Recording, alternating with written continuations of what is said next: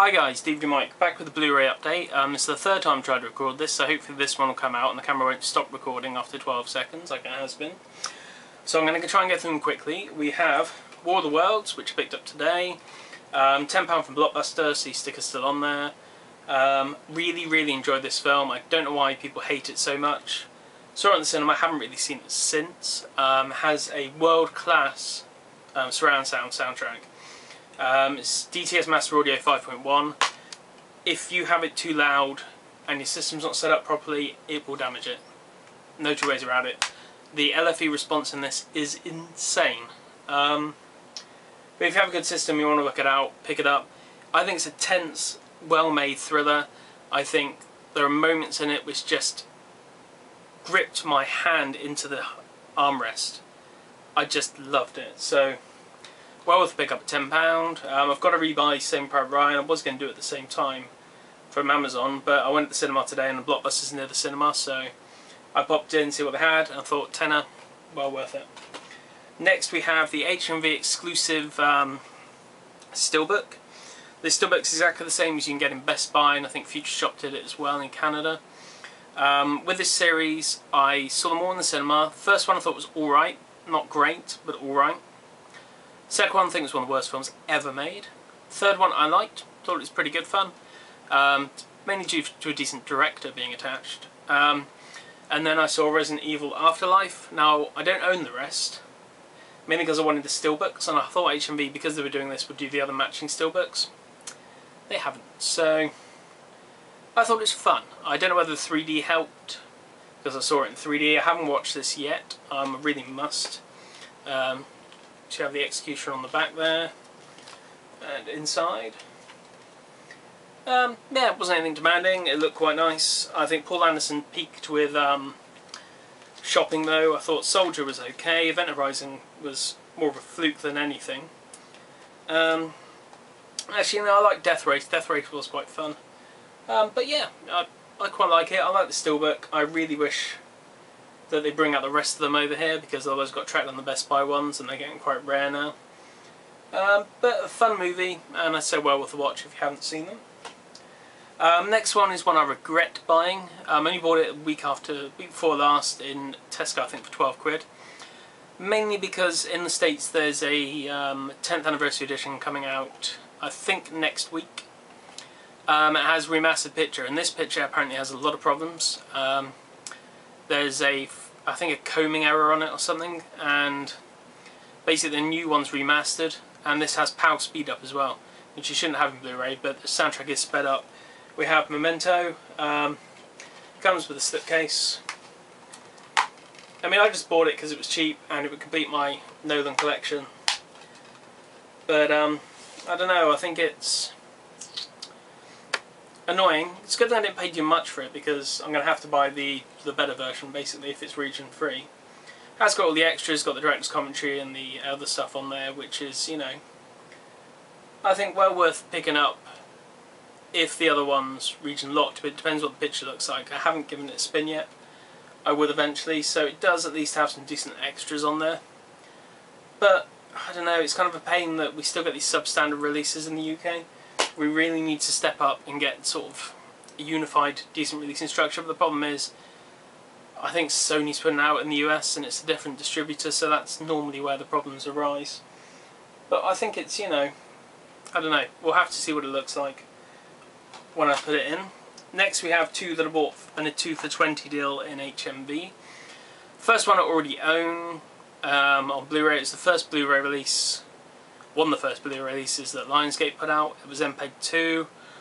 It didn't look or sound, oh excuse me, all that great. It had its moments, but it didn't really have a lot of extras on there, so I doubled it for Stargate, the Ultimate Edition. Not a fan of the series, not a fan of any of the series, just really liked the film. I saw it in the cinema when it first came out and thought it was a great little movie. I think it's fun. The remastered picture is a lot better. It's got 7.1 DTS HD remixed audio, which does sound quite good actually. It did come alive a bit better than the old, I think it was a 6.1 track that was on the old Lionsgate disc. It's got new extras as well. It's got casting featurettes, opening the gate, making the movie, picture-in-picture Stargate Ultimate Knowledge, never before seen gag reel. So it's got new bits on there, so even if you have a decent version with decent extras, it does have new content on there. I think it's worth picking up. It's got both versions. It's got the director's cut and the theatrical cut as well, for seamless branching. So I think it's, you know, worth a punt. It did look good. The problem is they were selling it on, I think, Amazon or Play for like a £5. I found out the day after I bought it, which is sod's law, really. It didn't go for the extras actually on the other two. So we'll just quick rundown. Resident Evil has get inside the creative process with BD Live, feed your appetite with Blu-ray exclusives, Undead Vision picture-in-picture track, delete scenes and outtakes, and 5 additional behind-the-scenes featurettes. So not a lot for a modern movie, but to be honest, I just bought it because it was filmed in HD and it probably looks quite good on Blu-ray due to being a Sony transfer.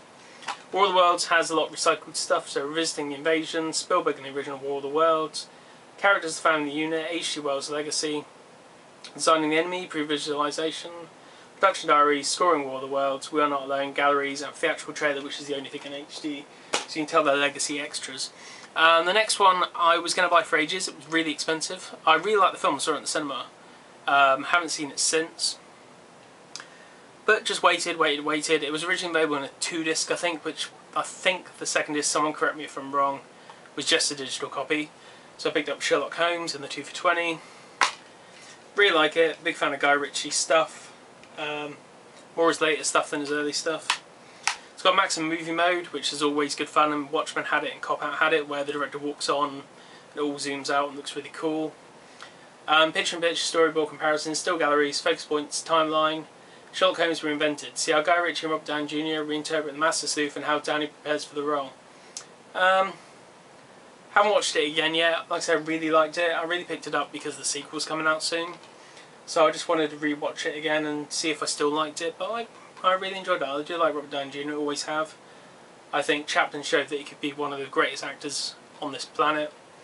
And I think he's well deserved his comeback now since Iron Man. Next we have one I bought on Amazon from an Amazon seller, mainly because Movie Time didn't actually have it in stock, which was kind of weird. Because the next one after this I bought from Movie Time. And you'll see why it's weird in a second. We have El Mariachi and Desperado, the Robert Rodriguez double feature. Now this was released previously as a double feature, if I can get it out from under the stack. Yeah, like that. One of the first DVDs I ever bought. Flip a disc with El Mariachi on one side and Desperado on the other side. El Mariachi looked like ass, absolute ass. It's 16mm, so it's never going to look amazing, but I think things like The Evil Dead and Texas Chainsaw showed how good 16mm can look on Blu-ray. This looks a lot better, like a hell of a lot better. I haven't watched a lot of it. I watched a quick flick through El Mariachi. Desperado looks like an old HD transfer, which it probably is, to be fair. It did say on the outside remastered for HD, but I think that could just mean El Mariachi. At least not a flipper anymore. If I'm honest, would I have preferred, you know, each film on a separate disc? Yes, but would El Mariachi sold out Desperado? Probably not. Has all the extras that are previous on there, and it's got Blu-ray exclusive, the cutting room, create your own video and share it by BD Live, so no new extras. Which is a shame because Robert Rodriguez does do good extras, and it'd be nice to see something decent that was new put on there, but I still live in hope of a Faculty Special Edition. I think it's a really underrated film. So I really would have to pick it up there, put it in and give it a proper spin. But I want to watch, do like a back-to-back marathon, because I want to see what the DTS HD soundtrack sounds like for Desperado, because it was really good on Laserdisc and DVD, so hopefully that would be good. And the next for Movie Time was Once Upon a Time in Mexico, which is, like I say, weird because they didn't have that in stock, they only had this.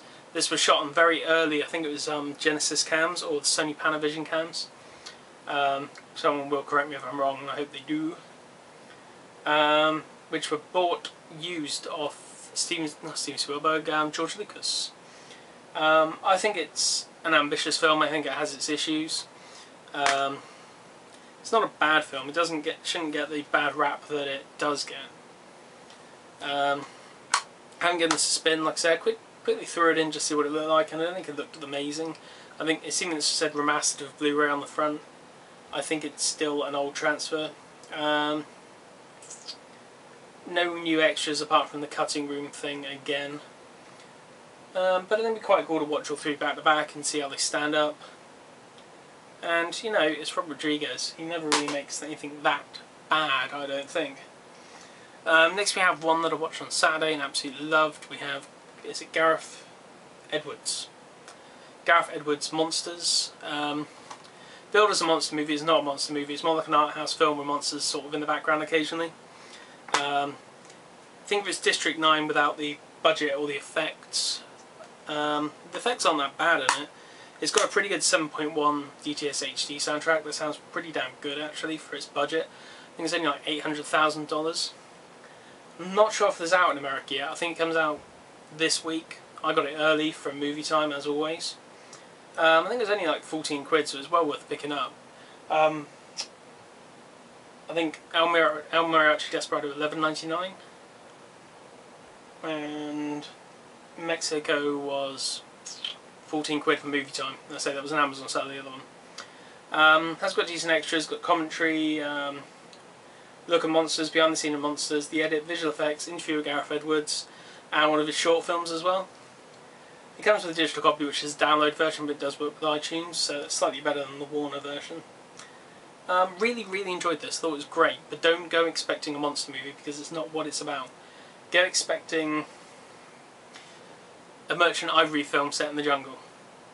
You know, it's all talky, but it's really good, so I would recommend that highly. And last but not least, we have one of my favourite films of last year. This UK version of Ben Affleck's The Town. Comes with a digital copy, and has both versions, the extended and theatrical cut. I haven't seen the extended cut yet, I've only seen the theatrical cut. It also comes with a DVD version, and once for Warner, the digital copy is actually on the disc, which is good. It's DTS HD Master Audio, and I'd be amazed if it doesn't sound amazing, because it sounded beyond amazing in the cinema. One problem with the American version, I haven't checked this yet, and I will check it in a minute in a PC drive. Instead of seamlessly branching the two versions of the film, they just put two versions of the film on there, which is stupid because it took up too much space, the bitrate suffered, and Warner's normal filtering, it doesn't look amazing. It looks okay from what I've seen. It's not one of the worst discs, don't get me wrong. Like people did in the Apocalypse, when I said about Apocalypse Now, it's not a bad disc, it's just not as good as it could be. Seamless branching is the way forward. It wasn't DVD time, why they ditched it I don't know. But it's good to see Warner moving away from Dolby True HD into DTS HD. I'm not a fanboy, but it'd be nice to have a unified thing between everyone. And they are moving away from VC1 codec into AVC. This is one of the holdovers, I believe. But still, you know, I'll still give it a spin. I'll still love it because it was one of my favourite films of last year. So, there we go. I imagine there'll be a few more because there's quite a bit out next week. So I'll probably do an update pretty soon, even though I keep saying that and never do. So until then, do you like saying see you next time?